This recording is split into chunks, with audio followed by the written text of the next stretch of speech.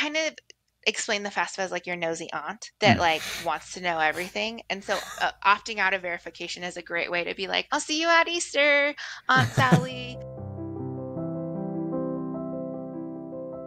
Today, we pick back up from our conversation with Jeanette Rojas. If you're a grandparent, stay to the end to hear some of Jeanette's insights on how grandparents can creatively help with their grandkids' education. So I think this, in terms of the distribution, raises an interesting issue. Sometimes Jeanette will have clients who will be saving, in a variety of different ways for college for their kids, and they're not really sure how much they're going to need to save. They don't know, as they start to save, even if their child might be interested in college. So one of the strategies sometimes that we'll use is that a portion of the savings will be in a Roth IRA. Now, I think to your point, if they take a Roth distribution, even if it's principal and it's not taxed, it's my understanding that in the FAFSA, it's still recorded as a non-taxable distribution, and that gets added to income, which then has an impact there. So what we've tended to do is encourage people just for a year or two of a college expense to do that, because it's a 2-year look back essentially to a tax return. So maybe just for their junior or senior year, they could use those Roth distributions, whereas, maybe they use a 529 for, other years of distribution. So it sounds like that kind of jives with this whole thought process that, we start and we're going to file our FAFSA in October of 2023 for school year October 2024, but we're looking back to 2022. Well, we've got a time lag there that sometimes we can take advantage of if we're thinking about some of that planning process. And obviously that's not a situation everybody faces, but as we kind of sequence this and how FAFSA, that's been our understanding of one of the ways that we can give people a little more flexibility, because if they save to a 529, that's never going to end up in mom and dad's retirement account. But if they save towards a Roth for a portion of maybe the need, then that can be a good strategy. So are we lined up there with kind of the wisdom of that you'd have with respect to how we fill out a FAFSA and how we do planning? The other thing I've seen is, and you have to be pretty smart on that. I wouldn't do this on an unsubsidized loan because it accrues interest while you're enrolled. But I've seen young people take out the subsidized loan and then pay it off their senior year with that Roth 529. Because your senior year, you're not applying for the FAFSA unless you're going to graduate school, unless you're doing something else, or it's taking 6 years. But I would think about that final year. And so you could carry those subsidized loans. This gets into like parenting and guardianship, but families say like, hey, I want you to maintain this GPA and take out these loans. And then upon graduation, there's an agreement of we will. And it's a win-win, because then the student is responsible and anchored and feels there's a little bit of, for lack of a better term, like skin in the game for them to go to class, to graduate in X amount of years. Because, college is fun. I might want to change my major last semester, senior year. I've seen it all. But having that as kind of a safeguard can also be strategic for both the terms of college affordability and then college completion. So let's make sure that we understand that parent and student make this kind of covenant together. You take out the subsidized loan and there's zero interest on it. And mom and dad or grandparents or aunt and uncle, whoever, are going to help pay off that unsubsidized loan before interest starts. But after they've seen that student has done what he or she needs to do. They've been wise, they've been diligent in their studies. That's great. And it would be the subsidized loan, because you said unsub, it would be the subsidized for the not interest. Yes. And the subsidized is eligibility dependent based off of the FAFSA and the student aid index. So there could be a world in which you are not qualified for the subsidized loan. But again, you could be making interest payments while you're in school. Studies and research have shown that students that work part-time and take out loans actually have better time management and better college completion rates, because there is that sense of responsibility and buy-in. That strategy is research backed of if it takes 4 to 6 years to graduate, we've seen the young people that work part-time have a little bit of loans can graduate closer to that 4-year mark because there's this urgency and buy-in for the young person. When you see money leaving your bank account because you have to pay interest, it makes me a little bit more aware that I should probably continue to go to class and continue to go to work. I think that raises a couple questions with respect to, planning for families. So if let's say we've got 3 siblings and they're all 4 years apart, really there's not a period there where we can kind of, do that Roth planning, for instance, because mom and dad, if they take a Roth distribution, then it might not affect child A, but it'll affect child B. So it is that kind of ongoing, nature of it. When we've got multiple siblings, they're going to be filing potentially, that family could be filing FAFSA for 12 years. And flags is, if I back up, when you do the FAFSA, you log in with your FSA ID. The student puts in their information around their high school, their 10 universities that they want to go to. They determine parental guardianship custody, and then it kicks over to the parents' information. And in that, you can do the IRS data retrieval tool. And what that does is it connects to the IRS and it pulls the information from your taxes for you. And the way that it does that is you have to match the address exactly to the address you put on your tax forms. So if you live on Drive and put lowercase d r period, it has to be lowercase d r period. But it is beneficial because it opts you out of being federally verified, where the FAFSA and the university can come back and ask for more information like W-2s, Schedule Cs. I kind of explain the FAFSA as like your nosy aunt that like wants to know everything. And so opting out of verification is a great way to be like, I'll see you at Easter, Aunt Sally. After you do the IRS data retrieval, it kicks to the next section, which is typed in around checkings, alimony, savings that isn't pulled from your IRS data retrieval from your tax forms. Because there's 2 sections around this financial snapshot. And in that section, back to the scenario of 3 kids, 12 years of FAFSA, is it asks for your household size and how many people are living in your home. And it accounts for that. And that is also reflected on your IRS taxes because of your who you're claiming as dependents, which it gives you that mirror.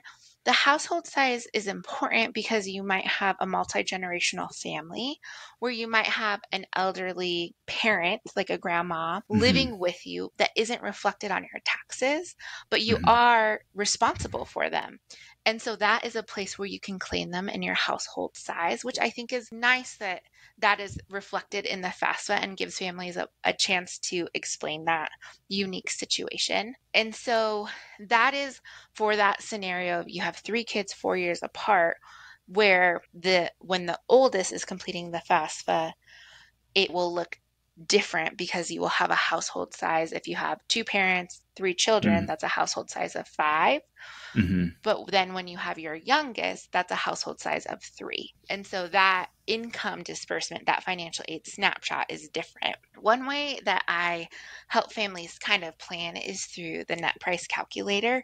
Universities have these. Vanderbilt has my favorite.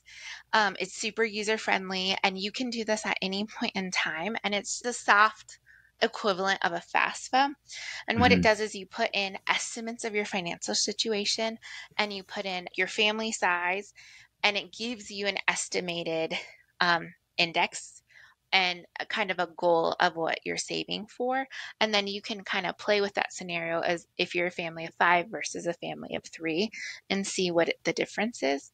The other thing that I really like about Vanderbilt as a university is that they will fully meet need. So if you are a full Pell eligible student, which means you have an expected family contribution of 0, Vanderbilt will cover the unmet cost, which is all of tuition and fees. If you have an expected family contribution of $20,000, Vanderbilt will meet up into that mark on tuition. So then it gives you a really clear sense of budget, and they are a need-aware university. Again, universities change their policies all the time, but Vanderbilt has a long-standing legacy and tradition, and that the way that they package students, which I think is helpful in having families like that scenario of 12 years of FAFSA plan how to support their young people. And I think that comes back to a general reminder that what the FAFSA is doing is it's showing colleges and universities what a family can expect to contribute. So that's why they ask questions about what do you have saved? What is in your checking account? It asks the student,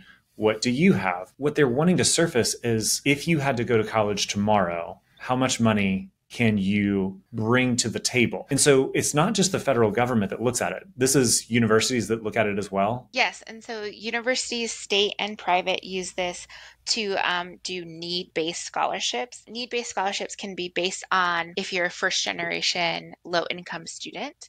That is a great example where they might have additional scholarships. So that's need-based. And then there are non-need-based scholarships. And so that could be depending on your ACT or SAT and GPA. You might get the presidential scholarship, and that's $2,000 a year every year that you maintain a C or above average, that you complete the FAFSA.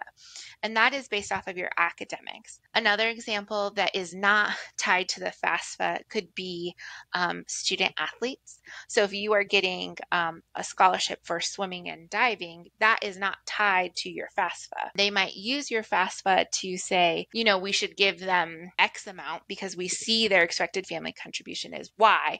It helps with the equation. So that is an example of where you might not be eligible for federal aid, but your university may use it to give you that academic scholarship or that athletic scholarship that isn't tied to need. So it's really important, no matter where you are on the financial spectrum, to go ahead and fill it out, because even if you do have resources, if the university like Vanderbilt is far and above what you can contribute, you might still get a good bit of either scholarship or need-based aid from the university. So I think that's a really important piece, especially for some of our higher net worth clients, that they say, well, it doesn't matter. I shouldn't fill this out because we're going to be able to pay everything. You don't know what you're going to qualify for and what you're not going to qualify for. So taking the time to just say, hey, we're going to spend however long it takes to fill this out, it may actually be beneficial in the long run. What I advise is that I actually recently did this 4 years ago with a family that I was working with. We sat down, we did their net price calculator. They had a significant expected family contribution. And so what that empowered that student to do is take as many AP and concurrent college classes that they could. So they just graduated this year as a senior and are walking into their state university with a year of college credits, saving that family a year of that expected family contribution. So that knowledge is powerful, not only for the sense of your senior year in planning, but you can then look at your high school experience and plan accordingly to save money because you have this EFC. Paying for 4 years of Vanderbilt can be expensive, but if you're walking in with 2 years of college, that's only 2 years that you have to pay. And then you get that bachelor's degree with that prestige, or same with UT. There's ways to take that knowledge and plan not only financially, but within the academic structure of your high school to really prepare you for an affordable bachelor's degree. So Jeanette, if we kind of think about this logistically, we've got a family, let's just say, that has a daughter that wants to go to college. They work on the FAFSA, get it done by Halloween. She's a senior in high school. They have a sense maybe of what aid might be possible, but then that's going to go out to 10 different universities. And let's just say, it goes to 10 of those. How many of those universities typically are going to reach back out and they're going to have more questions, about the applicant? Is that mainly private universities? Is it also a lot of public universities? How does that work? And then what's kind of that process? When will they know, or are they only going to receive that information, that package, after the student has been accepted? Or what's kind of our logistical path there? The FAFSA is the first step in the financial aid process. So a high level, like senior year timeline, is you come into school in the fall. You start working on your college essays, you complete your FAFSA in October.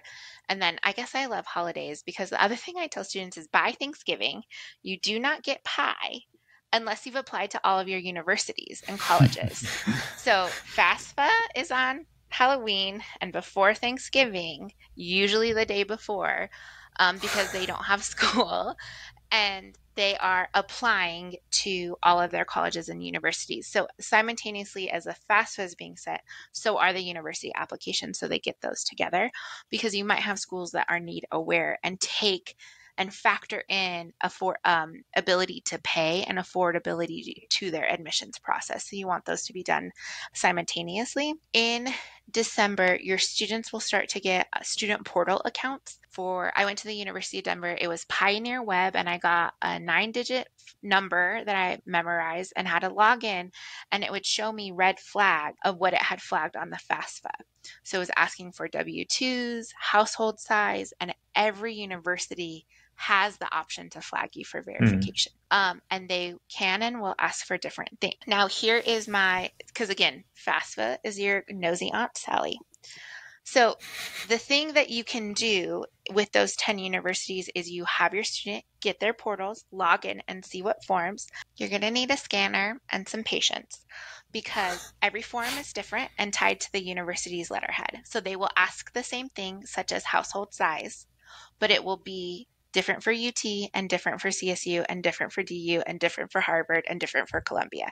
And you'll have to print and fill it out and scan it for every single university. So pour yourself a cup of ambition and jump right in. And so in my classroom, I used to have 2 scanners because you just had a scanner party. And the caveat is do not send that form until the university asks for it.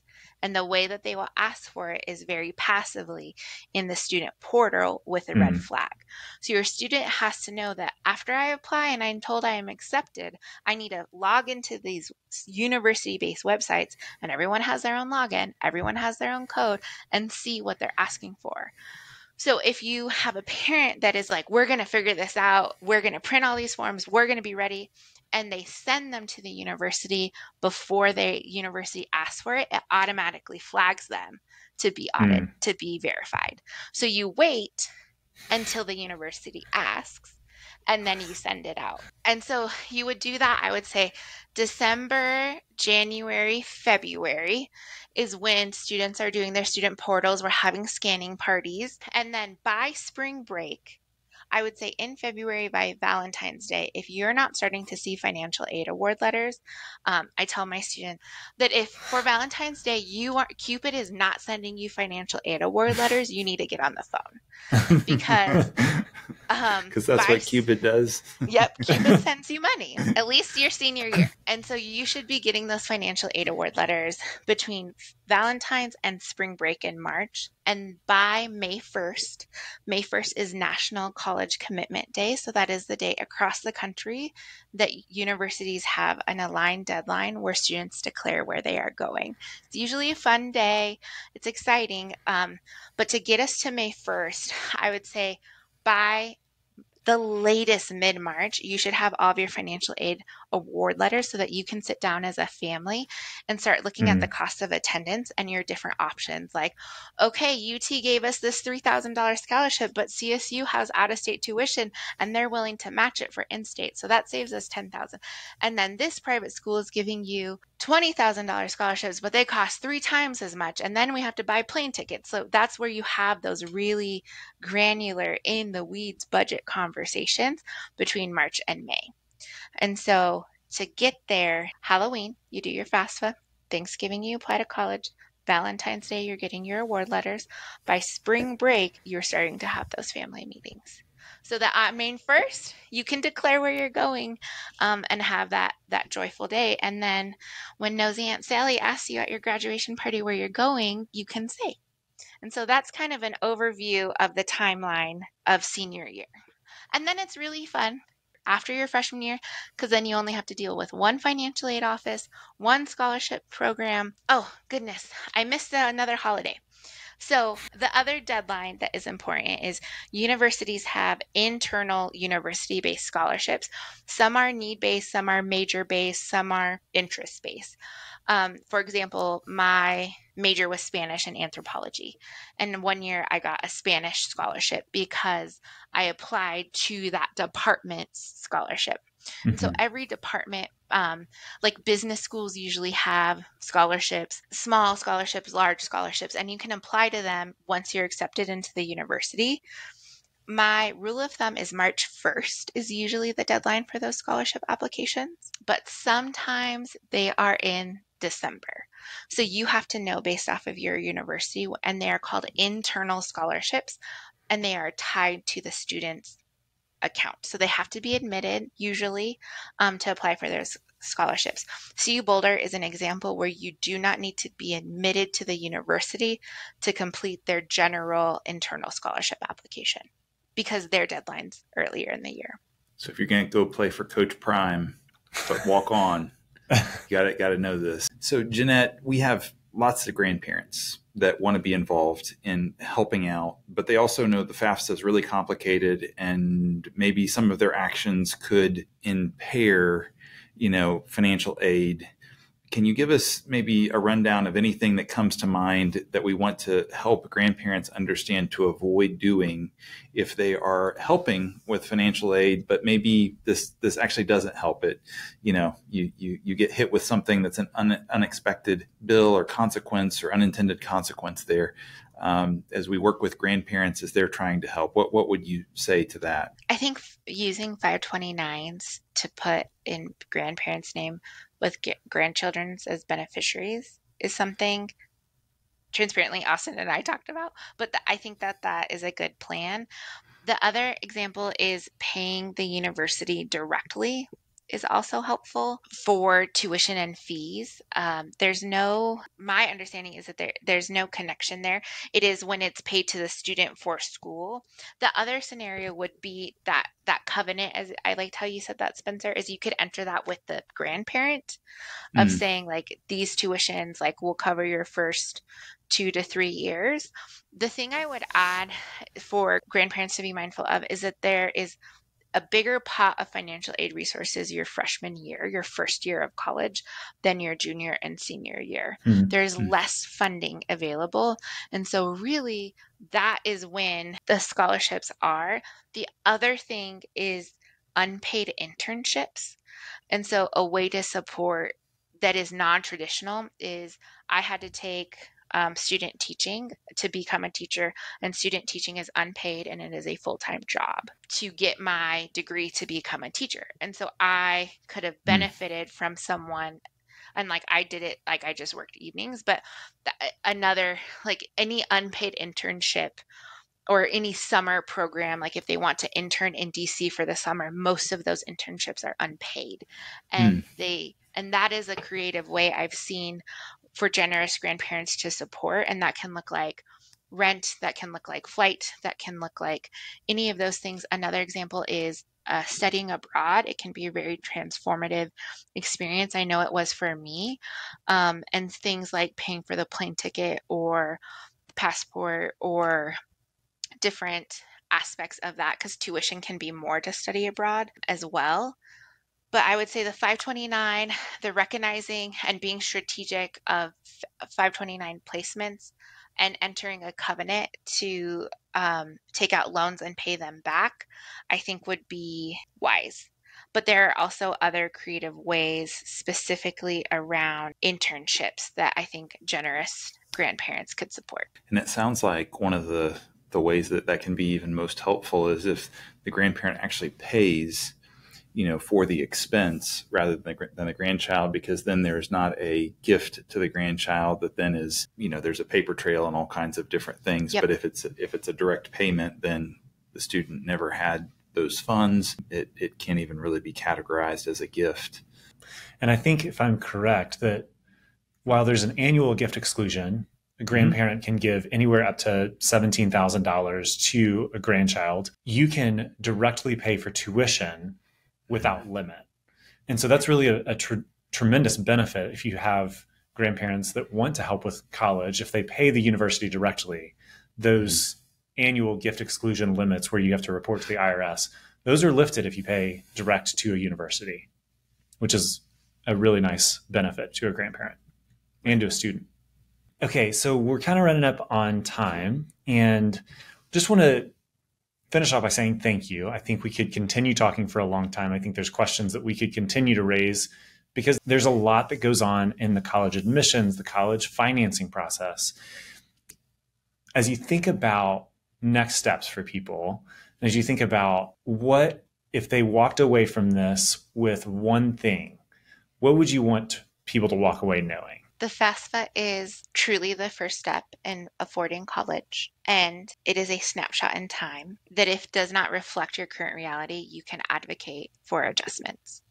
That it is not black and white, and you can work with your university. There are lots of scenarios and reasons why, and so I would use the FAFSA as your first step in making college affordable, but just as that, as a step, and that to work within the relationships of your financial aid office at your university to advocate to make college affordable for you and your family. Well, Jeanette, we really appreciate you joining us. Thank you for bestowing us with all of your FAFSA wisdom. If you want to learn more about Jeanette and her work and how you can get in contact with her, visit her at yourproudtia.com. Clients, if you have questions about the FAFSA or college affordability, please feel free to let us know at our next client review. We would love to talk about it with you. As always, we look forward to seeing you again soon. If you like these financial planning videos, please share it with a friend. And if you have questions, go to our website at seriousretirement.com. This content was provided by Retirement Planning Services. We are located in Knoxville, Tennessee. You can visit our website at seriousretirement.com. The information in this recording is intended for general educational and informational purposes only and should not be construed as investment advisory, financial planning, legal, tax, or other professional advice based on your specific situation. Please consult with your professional advisor before taking any action based on its contents. Advisory services offered through Retirement Planning Services, LLC.